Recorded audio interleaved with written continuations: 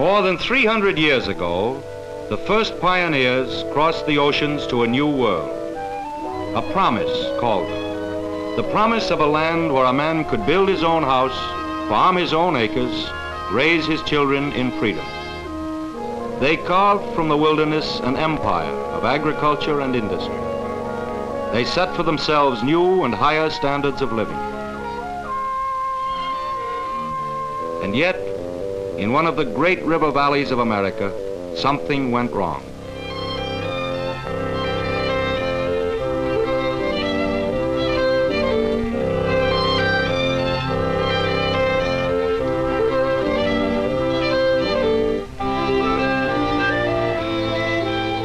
In the Tennessee Valley, 3 centuries later, the descendants of the pioneers were a neglected people, living in a ruined land. For these children, the hope and the promise were dead. For them, the only future was poverty, ignorance, drudgery. The struggle to scratch a bare living from the reluctant soil.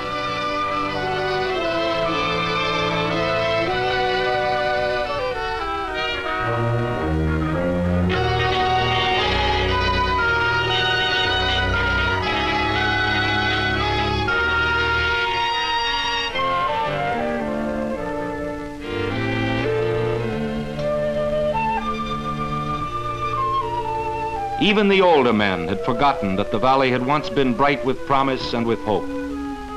Horace Higgins was one of the many who had given up the fight. "What's the use?" he said. "You fill up those gullies and the first rain washes it away. It's the same with all the land round here. It may have been good land once, but it's bad land now."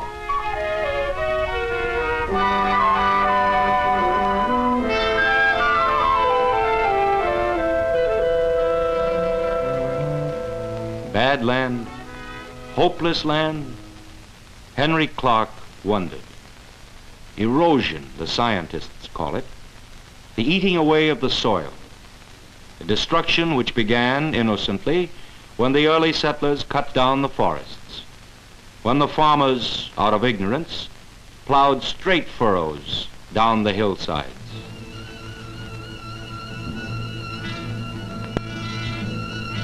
Destruction from the sky.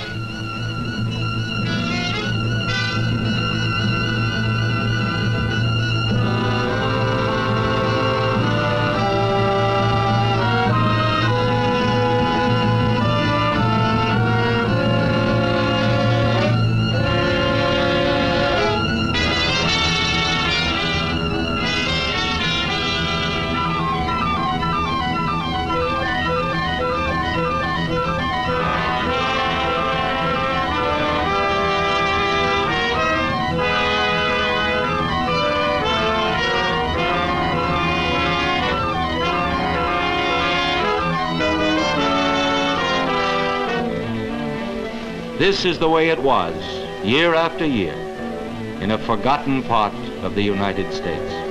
This was the havoc caused by greed and neglect, and men working alone and unaided against the forces of nature. Farms, towns, industries smashed, hundreds drowned, thousands made homeless. The energies of the river running to waste, the energies of the people, too. Henry Clark's trouble was the trouble of 3 million Americans in the Tennessee Valley. It became the direct concern of 130 million Americans in the 48 states, a challenge to democracy and its ability to care for its own. The valley of the Tennessee River lies in the southeastern United States. It covers an area of 40,000 square miles, nearly as large as England. It was a problem of reconstruction, reconstruction of land, reconstruction of people. Democracy met the test. It found the men to supervise the job. James P. Polk, United States Senator from the West. Harcourt Morgan, president of the University of Tennessee, who had worked out an agricultural program for the whole area. David Lillienthal, administrator and champion of legislation for cooperative electric power. George Norris, a great American statesman, who long had dreamed of regional planning, of setting up a national experiment in one region which could serve as a yardstick for every region. This was the plan, to chain the river through a series of giant dams, checking the floods. To open it to navigation from its mouth to its headwaters.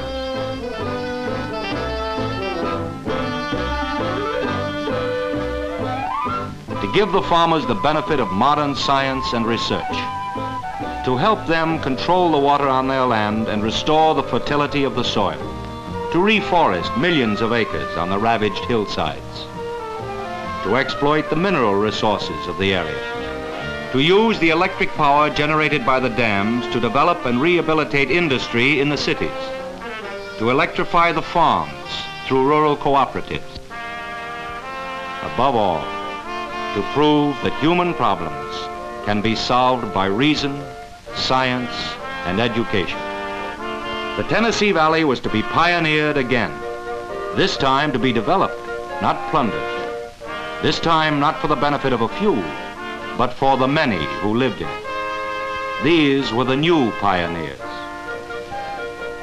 The architects, the research chemists, the agricultural experts, the power men, the designers of hydroelectric dams. Their method was to control nature not by defying her, as in the wasteful past, but by understanding her and harnessing her in the service of humanity.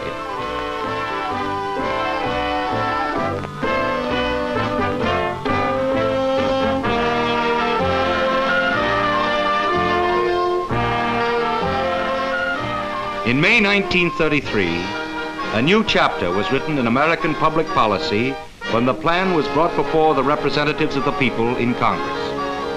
An act was passed creating the TVA, the Tennessee Valley Authority. President Roosevelt told the nation that the project would set an example of planning not for this generation alone, but for all the generations to come. Then things began to happen in the valley.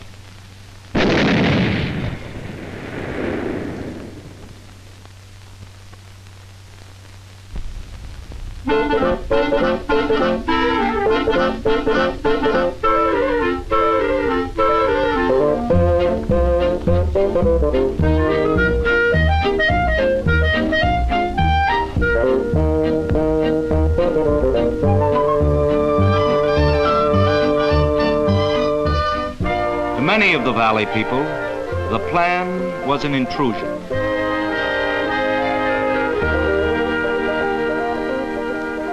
Years of isolation, ignorance, and bigotry die hard. They said, let the government men do things with machines over the mountain. None of our business. But youth was more inquisitive, and the pioneer spirit was still alive. Over the mountain was something new, big, exciting.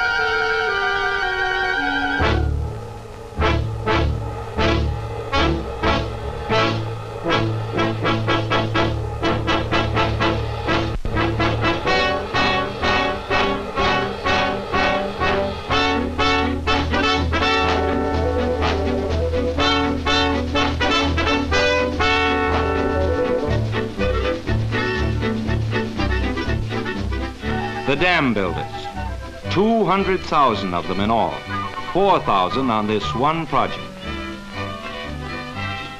Valley farmers and miners, mountaineers and city workers. To them, this was more than a job. They had a stake in what they were doing. They were building for themselves and for their children, for the future of the valley.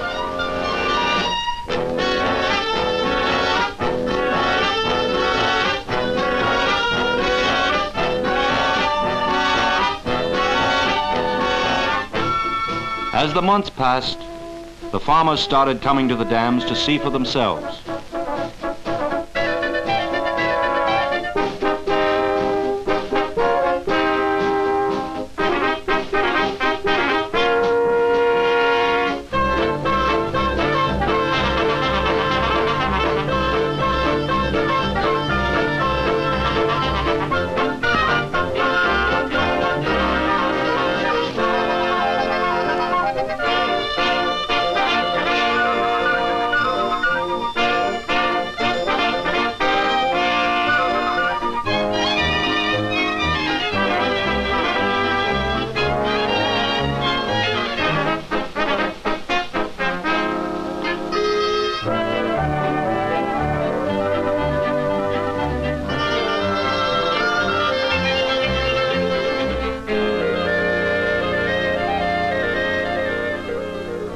They were impressed by the magnitude of the work, but even the open-minded ones, like Henry Clark, couldn't understand at first just what it all had to do with them.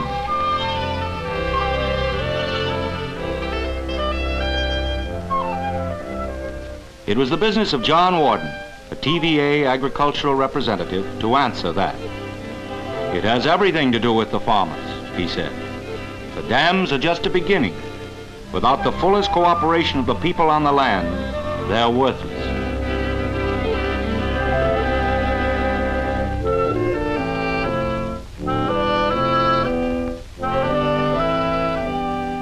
There were small meetings up and down the valley.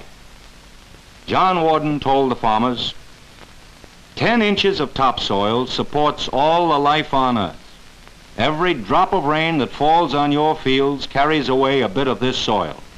Every time it rains, the gullies, the scars on your fields, grow deeper and wider. Every year, the precious topsoil goes faster. The undersoil is hard and sterile. The water which should have soaked into your land runs off, uselessly. Your topsoil travels with it, uselessly, down to the delta of the river. Millions of tons of good farming soil, lost forever, blowing away with the wind. All this waste isn't necessary. It can be stopped. Your land can be saved if we work together. You've seen the dams, but they're only part of the plan. The rest of it is up to you. If we're to succeed, all of us, you must learn to stop the erosion of your own land. The TVA was created for you, to teach you new methods, to provide you with fertilizers to restore your soil. The land is yours. The dams are yours. The whole TVA is yours. We want you to use it. This is how you can become a part of the plan. We need volunteers to try out the new methods, to prove that they are the right ones. Thousands of farmers have already volunteered.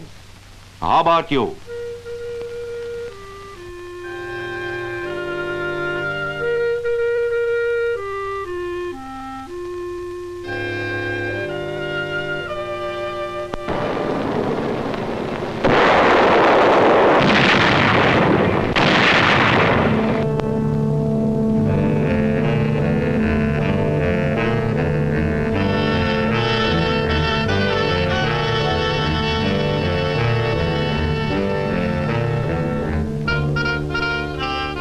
It isn't easy for men bound by habit and tradition to change their whole way of thinking. John Warden knew the farmers of the isolated back valleys. He had talked to hundreds of groups like this, and he knew they needed time.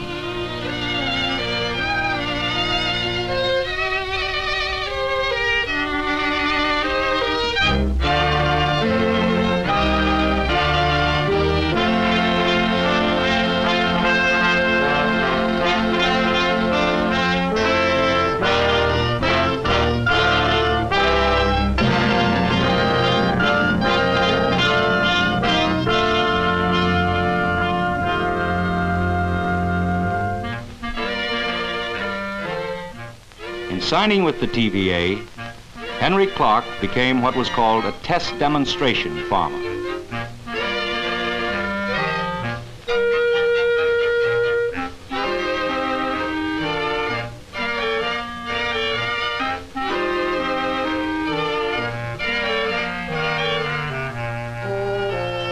His farm and thousands of others were to serve as laboratories where the new methods could be tested and observed by all.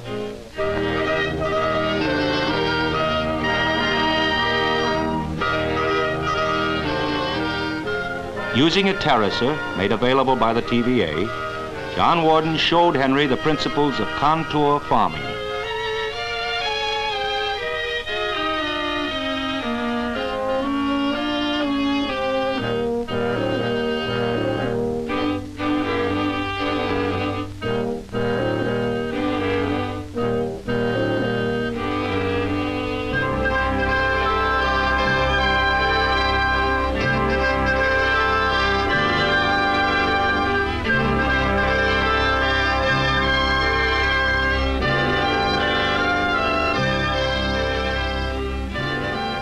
This was a radical departure from the old method of square farming.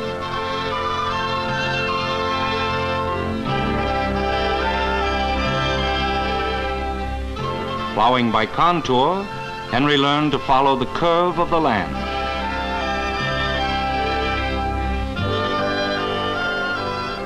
No longer could the water run down straight furrows. The curves held it on the land. Then, to put life into the exhausted soil, Henry used a new phosphate fertilizer developed by the chemists from ore found in the region.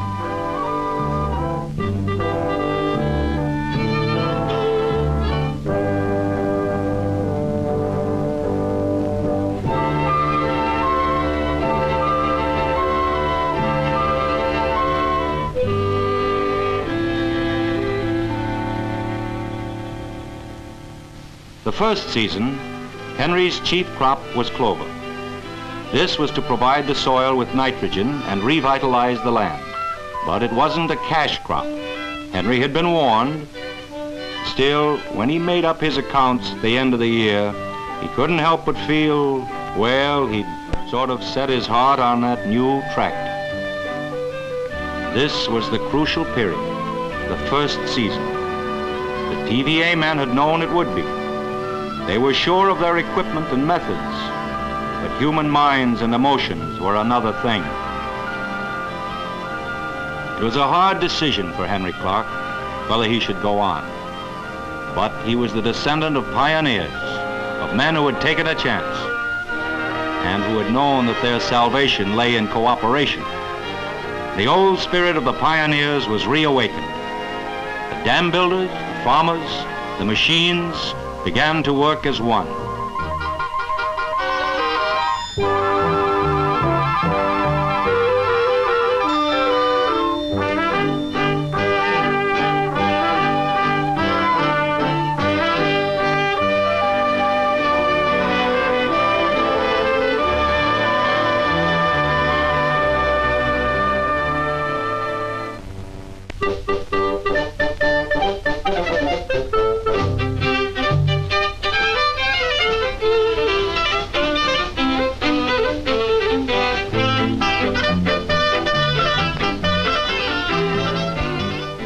By the next year, there were results. Henry Clark had the best crop of tobacco ever grown in the county.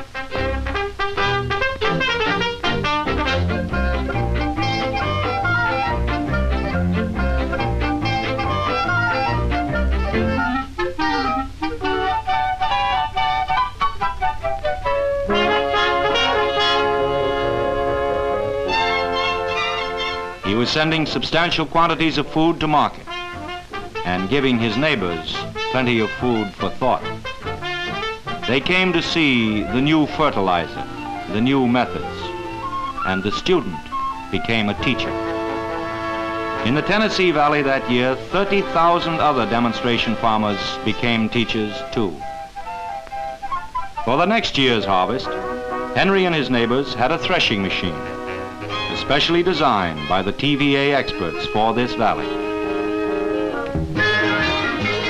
Each group of farmers had a machine. Each farmer had an equal right to its use. No longer was it one man alone against the drought and the flood. For the first time, they were acting together, cooperatively, for a common purpose. And even more important, a change was beginning to come into their thinking. For the first time, they were thinking in terms of each other, what they could accomplish together by working together. With new machinery, new methods, with a definite plan to follow, a plan that embraced them all, the farmers worked and the land responded.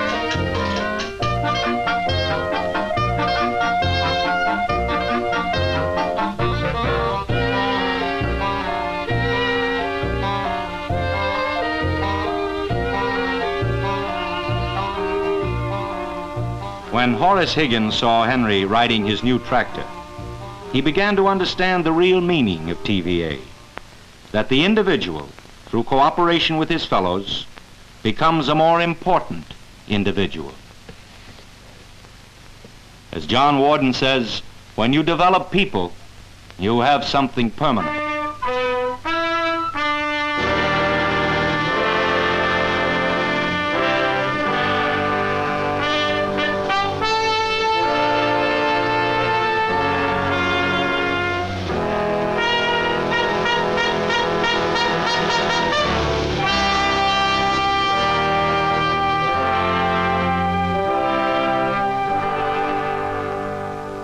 The development of people is the first concern of a democracy. In school, the children learn how to use the things that were built for them. They learn how the dams work. Up in the mountains on the tributary streams, high dams back up reservoirs against the time of drought, releasing the water when it is needed, holding it in check when the rains come. Down the Tennessee River itself, wide dams control the water step by step. Instead of the alternate floods and drought, water can now be dispatched as trains are dispatched on a railroad system.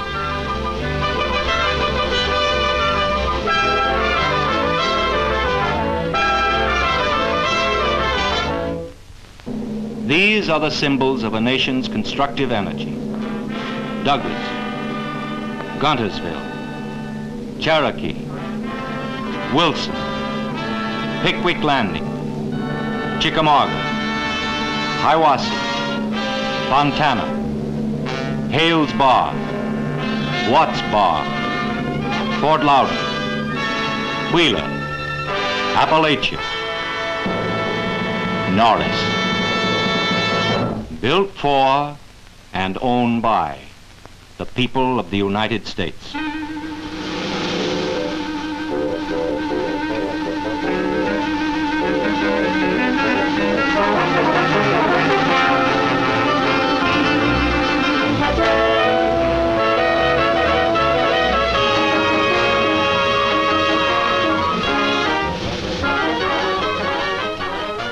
Day and night, in peace and war, the dams work for the people. Power for the factories, power for new industry, power to run 1 million machines, turning out aircraft, tractors, textiles, engines, shoes, fertilizer, aluminum. Cheap and abundant power to light the cities and villages. Power for the farmers. Power that can be converted to 100 homely uses. Power working tirelessly, endlessly, raising standards, reducing drudgery. Power in the hands of the people.